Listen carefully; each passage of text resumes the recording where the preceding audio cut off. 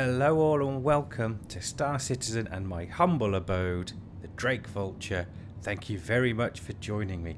I'm going to give you a very quick, because it is a small ship, very quick tour of what I've got in my Vulture, explain what we're doing today, and then we're just going to get cracking. We're going to get on with it. So, without further ado, you'll also see in the corner I've got my GameGlass setup, and I'll go through that as well because I've added a salvage component to it as well. I really enjoy using it. It helps with the immersion, so I'll show you a bit more with that one as well. So we're just gonna exit seat.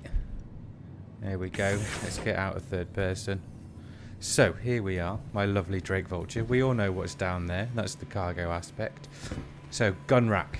I've got salvo, my favourite pistol. Absolute hand cannon of a gun. Med pen, just in cases. The big tractor beam here as well. In the next one as well, I'm going to put a P4 with size 4 scope, suppressor, all that jazz. Haven't got round to that yet, but that's what will go in there. And if we come to the kitchenette area, I've got some lovely get up coffee, a half-eaten burrito, which I'll have for breakfast, and then a lovely beer. Therefore, after a hard day salvaging. So that's how I've got my immersive setup, and I will be bedlogging after this. Bedlogging, in my opinion, is the only way forward. It's the easiest and quickest way to get going, and I've had no problems with it in all the ships I've used. It's very, very reliable. So what we're doing today, oh, lovely view over Microtech as well. What we're doing today is salvaging in the Vulture, and we're going to see just how much we can make in an hour. Now that, I've done it a little bit before, and it's probably been like an hour and 10 or an hour and 15 minutes. So, you know, give or take an hour, but I will put an hour on the clock just to see what we can make. I'm guessing around 300k. Maybe a little bit more. I will only be salvaging the RMC as well, so I'll only be doing the hull scraping. I won't be fracturing. I have done a video with Stormcleaver on the fracturing if you want to go and check that one out, but I will not be fracturing today, just the RMC. It is slightly more valuable at the moment, so we're going to see what we've got. Salvage. And I'm going to choose a 20k one, if we have one, and then we're going to head over. I mean, coming up on our salvage claim, and it has taken a hot minute to get over here. 10 minutes so far to get here. Now, yes, I have gone from one planetary system to the other, but that's taken a big chunk of time off. And I have got the Atlas in the Vulture. And I am currently coasting around. Let's get the thrusters down a little bit so we can maneuver a little bit easier. And you'll see in a moment the GameGlass change to the mining, that's wrong, the salvage part. And we'll get going, and I'll explain how I've got it all set up. I do enjoy using the GameGlass, like I've said. It's good fun. So we're going to come in nice and slow. I don't want to knock it and then have it flying off everywhere. So like I said as well, we are just solely going to be hull scraping this 400i. And we should hopefully be able to fill the hold and fill the buffer, and we'll see what we get. Fingers crossed, that is the plan anyway. So, salvage mode. There we go. Got my salvage control down the bottom. I find it easier than using all the double hotkeys that you have to use in Star Citizen. Very annoying. So there's the salvage mode. It started in hull scraping, and as you can see on the left of the hull scraping, we can access both right and left modules at the same time, or the left or right individually. And then over on the right hand side we have the fracturing mode, which we won't be using today, but that's kind of one would hope self-explanatory. So, let's get started. I won't show you the whole hull scraping because it will take a while, I guess. Or maybe not. And a lot of people, when it first came out, said it reminded them of what game was it? Pressure washer or something, where you were cleaning dirty walls or driveways with a pressure washer. I didn't even know that was a thing. But at the same time, it didn't surprise me in the slightest that it was a game. You know, lots of people have these I'll say OCD tendencies to make sure everything is scraped off or as clean as possible on those games, so I can see it being quite popular. And I guess that's why a lot of people like the hull scraping, because it is similar, you know.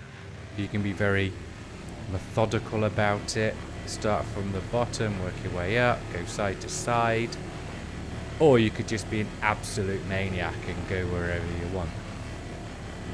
Entirely up to you. This is going nice and quick. Currently using 2 abrades on the slightly bigger ships.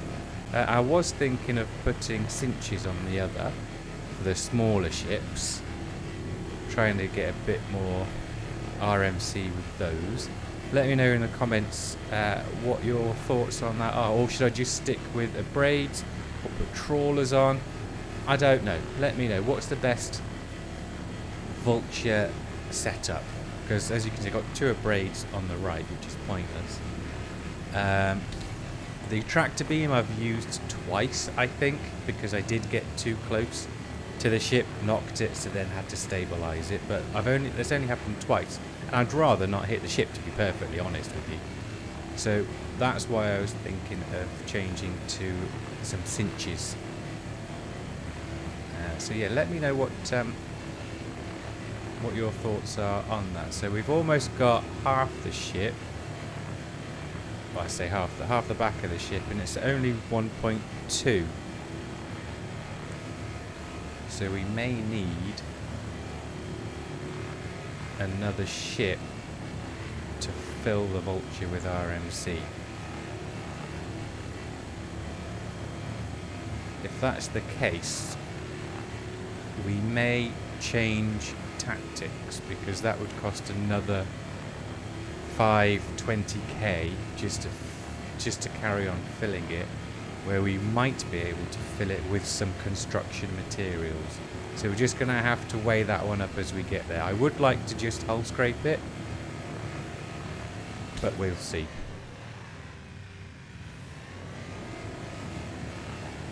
Now if you do get closer, if you want to risk it without knocking the ship, I think, correct me if I'm wrong please, that you can get a little bit more, it's a bit more powerful obviously because it's closer, the lasers are closer, and so you can get parts that wouldn't usually come away if you're further away from the ship. So what are we on? We've got 45 minutes left approximately on our hour.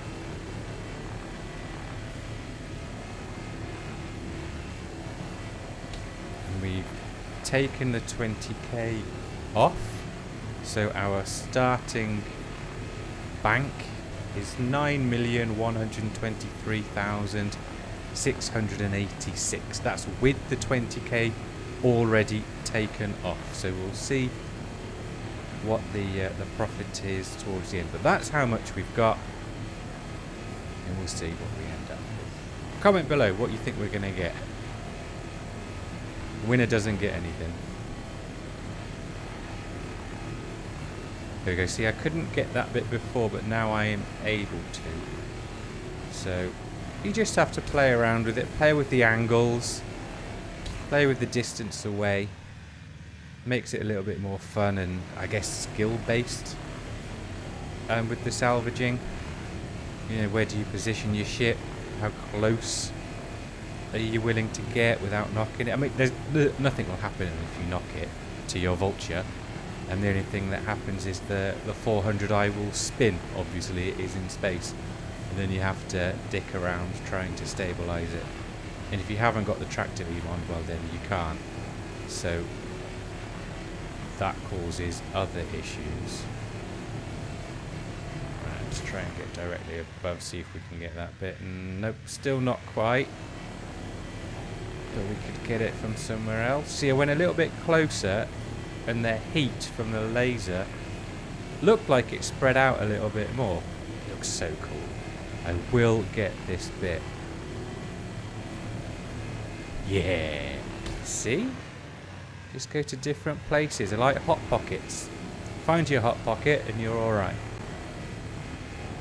So where are we? 2.5.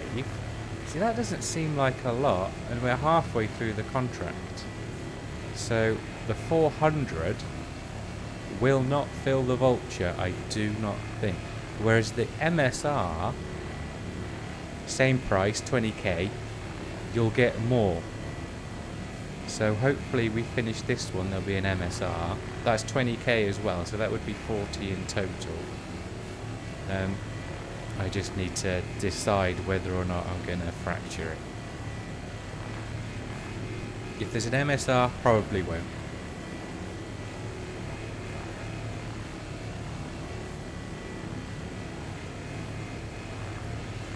Right, I'm going to get through some more of this. We'll fast forward a little bit so the video is not too tediously long. And we'll see you when I've got as much from this 400 as possible. We'll see what the total amount of SCU is.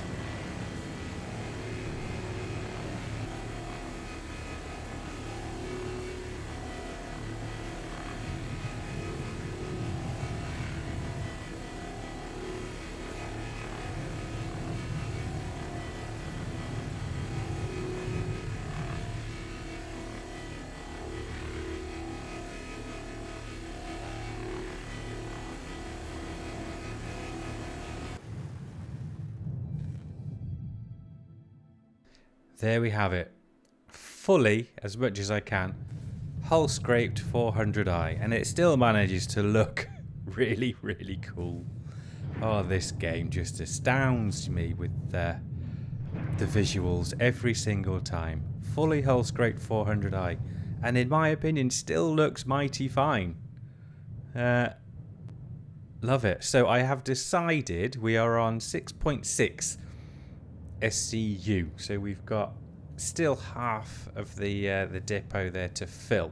So we will do that with some construction materials. So I'm now just going to switch over to fracture mode, hit the old fracture button, and what have we got? 23.8 SCU in total. Now what I could do is get the whole lot and then get another ship for the last half an hour, or we just try and fill up and then go and get some more RMC. So we'll fracture it, see what it fractures into, and we'll go from there. And I do quite like the visual there of the fracturing. I mean, I'm not sure what I was expecting when this was coming into play, but I would say it was not that. Just sending out like shock waves, sound waves, whatever you want to call it, to focus and fracture the ship. The disintegrate one is a little bit tricky to understand as well, but it still looks cool. I like it. Let me know in the comments what you think. If you'd have done it differently, do you like it? What are your thoughts? And there's the fracture. So what have we got? Come on. Okay.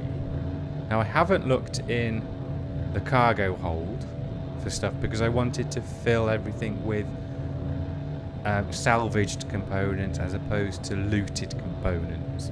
If I were to do some looting as well, just going to press the disc button. If I was to do that, I would want a buddy along for the ride. So we've got too much for that big part. That's hardly anything, that rear wing. Excuse the flying. That's going to be hardly anything as well. So it looks like we need to get the big bit. Now, you can obviously still disintegrate it and it will fill that other half and we can move along. What's this bit? That's 3.7.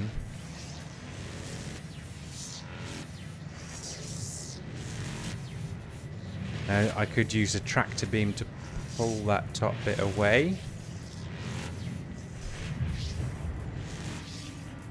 Ah, there we go. There's just the 3.7. Can I, if I, no. Get closer, it gets everything else, but I'm not getting any more. So I'm going to get rid of that 3.7.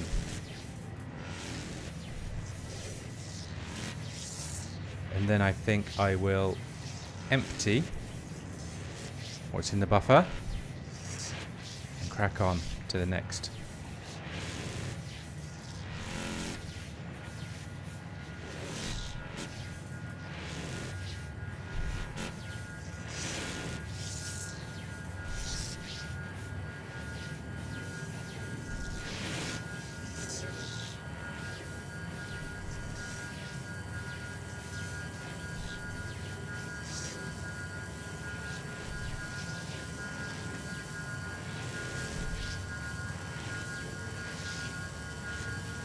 Now with the disintegration, if part of the ship is highlighted, the edges, it will disintegrate everything that is highlighted, not just what you've targeted. So if there's some little bits or bigger bits that are highlighted, it will disintegrate the whole lot in the area. Kind of like an area of effect, if you will. And there it gets sucked up. Blue means it will fit, and obviously as you saw with the orange, orange means, as you can see there, that it will not fit. Eee. And that's the leftovers, which would fill. 25 minutes on the timer. I'm gonna switch back to hull scraping, get rid of that noise, turn off mining mode. I'm gonna go and empty what is in there, and then I think I'm going to, yeah, I'm going to disintegrate that, fill the hold. That's one lot. Go off and sell, and see if I can get some hull scraping in for 10 minutes. See what we can get there. I think that's what's going to be my goal. I know I said I'd start off with RMC, engines off, exit seat, but time-wise and overheads, costs of another contract, making me think I will get some construction materials. If it was a bigger ship, like I've said, the MSR, I think I would get more RMC. So that is something to think about for next time. There's also the 50,000 ones where you will get enough RMC to do as well, but that's an extra 30k gone straight away. So I still think the 20,000 ones are better, is a better option. Right, I'm going to move all of these, disintegrate that last bit, and then go sell. So I will meet you at the admin for selling. Alright, just quickly, as you can see, cargo hold is full. Well, the grid is full, and I've got the one here on the ramp, and there is still some in the buffer. Now, yeah, I could put some here, but the last time I tried that, I was forcefully ejected from my ship, didn't have a helmet on, and then swiftly died, and it was all downhill from there. So I'm not going to do that this time. I'm just going to leave it as it is, leave it fully snapped on the grid with that one there. What's in the buffer? I'm now going to go and fill the rest of the buffer. What have we got? 6, so I'm going to go and get a smaller one, fill up those 6 SCU, and then sell. Now I'm going to hope to get one around Microtech, because that's where I'm going to go and sell. Easiest place to sell both RMC and construction materials. But I will need to refuel first. But luckily I can do that at the range point. And then I'm hoping to get one at Microtech. If not, we'll just have to play it by ear. So that is the plan moving forwards. Let's just sort out our mining modes. Turn that off. And let's get going. Okay, we got lucky. Kind of. Hopefully. Mick L2. Scorpius. 5,000 credits. That will fill our hold. It is nice and close to Babbage as well. So that will fill the cargo grid and fill the buffer. Also, we've got 10 minutes left. It'll take about 4 minutes possibly to get there. So we're probably going to run over the hour due to selling and then getting what's out of the buffer onto the cargo grid to then sell that.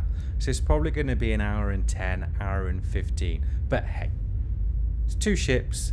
We'll see just how much we get. So I need to subtract that 5k from our starting price. The quantum fuel was only 26, so I'm not going to bother with that. It's pocket change, but I'll take that 5,000 off, and then we know how much profit we are getting. Hour and 10, hour and 15, we will see. So I will see you, now you know the plan, what I'll be doing. I'll still see you admin down in the commons, and we'll see what we get. Comment down below what you think it's going to be. I've got an idea in my head. Let's see what you guys think.